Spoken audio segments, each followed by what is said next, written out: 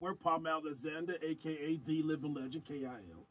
One other kill, but Kill still kills, doing this in the zone special from the Rocky Mountains. I am in the friendly confines of 91.5 KUNC with my brother, Michael Lyle Jr. How you doing, man? Palm, what's going on, brother? I'm glad you made it out here this weekend, man. It's a pleasure to be here with you and sharing in this moment with you. You have no idea. Well, hey, listen. First of all, this has been a long time in the making. You know, we've been supporting each other for many of years, and you're one of the reasons why I've been out here. You've always gave me great encouragement. You know, while you was from the East Coast, being a professor, acting, voiceover type stuff. So you've always was gracious with your time. And I tell you, man, you was one of the main reasons why I'm out here today. You know, me and Byron Newby, you know what I'm saying? My new business partner. So we out here looking to expand the network. And again, thank you for letting us into your home, man. Man, it's a pleasure. As I told you when we were on the way out here, man, I don't have no problem sharing the wealth. I mean, we all have to eat. We all have to make our living. We all have to vibe. We all have to hustle. We have to grind it out. You know how it is for us in this business. We have to constantly do a lot of the back end work to make things happen. And the best feeling in the world, brother, is when it does happen, because you had to pay your dues, you had to make sacrifices, you had to do a lot of things you didn't want to do, but as a result, everything manifests, and here you are. Now you're getting ready to live out your dream, and you say, you know what? It might have been a lot of work, but it was worth it. Yeah, and just think about it. You know, we were talking on the way over here, being from St. Louis, losing two NFL teams, should have never happened, by the way. That should have never happened. Yeah, it should have never happened. You know, lose a potential expansion team to Jacksonville. Now we're stuck with developmental football. You know, the UFL. With the UFL, masquerading. It's still pro football, but it's not the NFL. Well, I get what you're saying. It's a step down. It's not my dad or your dad. I watch the games, but it's not like NFL Sunday football. I get what you're saying. I get it.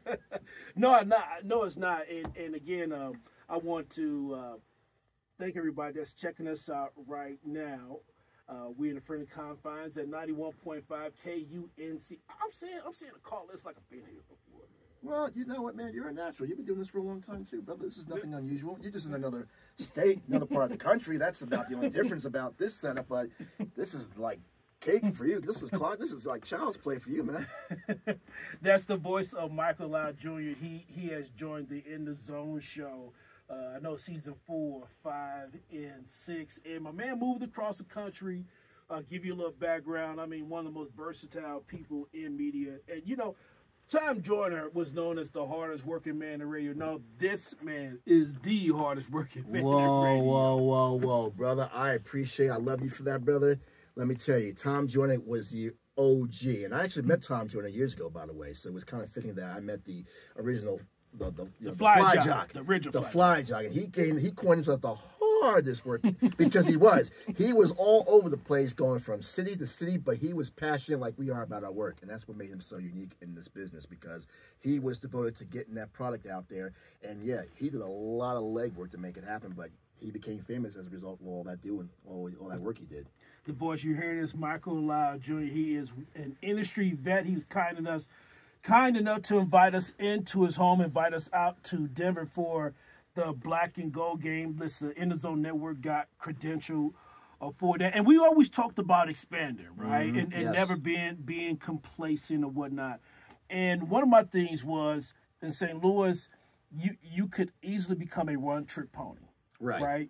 And so you got to find other ways to make things work. And you and me, we both cover hockey. We're probably one of the few brothers.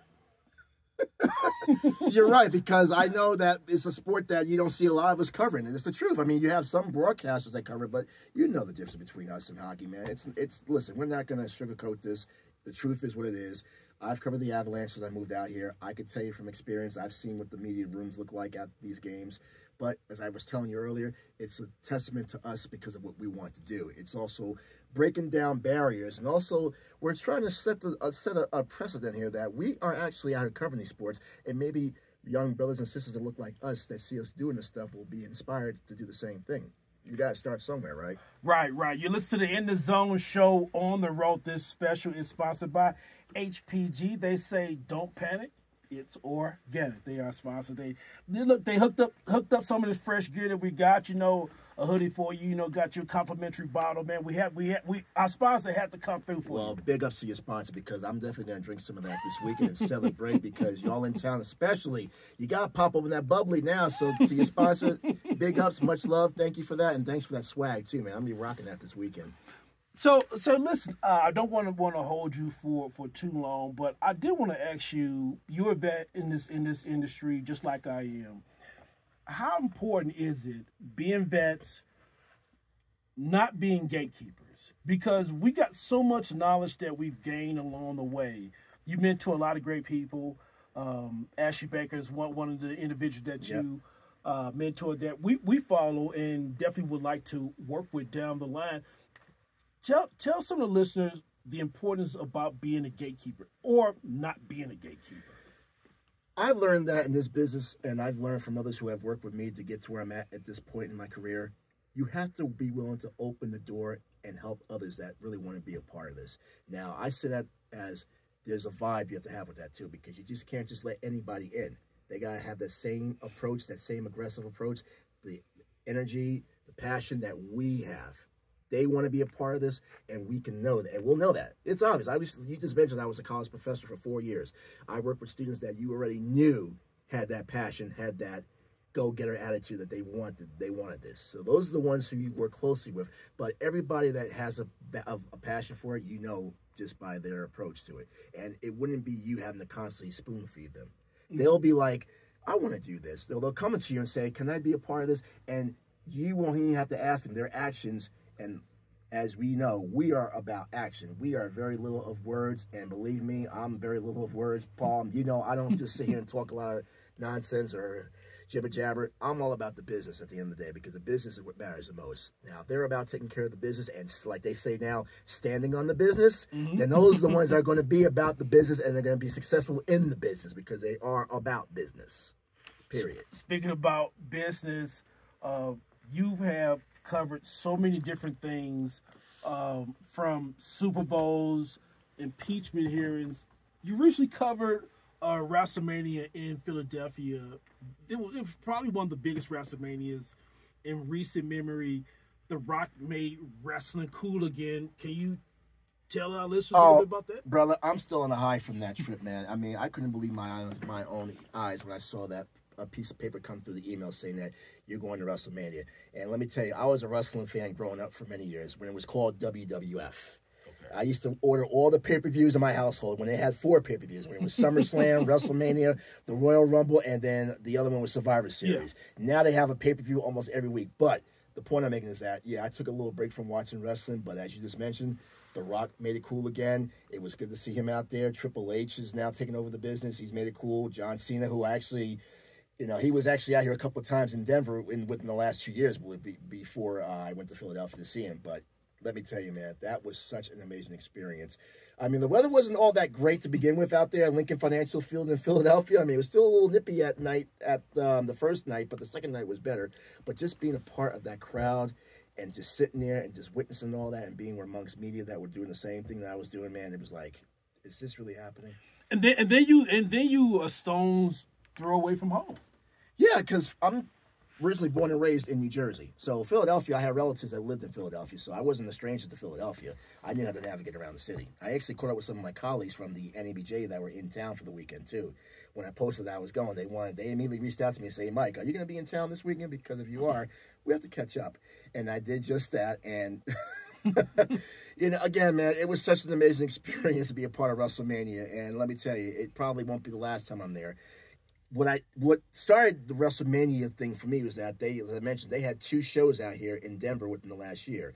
They had SmackDown here last October. The year before the previous WrestleMania, they had a show actually out in Denver as well for part of that Road to WrestleMania tour. So that's when I really started to get back into watching wrestling. Now I'm watching it more religiously. Now I'm watching Raw again. I'm watching SmackDown. I'm trying to get more into the wrestling. I still don't know who many of these wrestlers are, but I do remember some of the old school ones like The Rock and John Cena and Triple H and Rey Mysterio and all of them. So I'm still familiar with them. But this new batch, I'm slowly catching on. But it was fun to be a part of that, man. It really was. It was amazing. Well, what is amazing too, man, the hospitality, man, from day one. Appreciate you, brother, for allowing us to come out here in Denver, jam with you, man. And hey, big shouts out to, man, to Michael Lyle Jr., man. He's a real one in the game. We need more like him. You know what I'm saying? And where can people be able to find you at? I'm on social media all the time. I'm at formerly Twitter, called X. I still call it Twitter, by the way. Me too, man. To me, it's still Twitter. Anyway, Twitter is and Instagram at Lyle Multimedia. It's all one word. Lyle Multimedia on Twitter and Instagram is where you can find me. That's where you'll see most of my work. All right, Michael, thank you so much. I want to kick a big shout out also to Byron Newby, a.k.a. Addition by Subtraction. That's called Action. Out with the old, in with the newbie. He's new to you, right? Right, he's new to you, but he's family to us now. Is what he is. He's family now. That's what it is. Hey, we're going city to city, state to state, worldwide. Sign off in Colorado. You're listening to In the Zone. This is the network.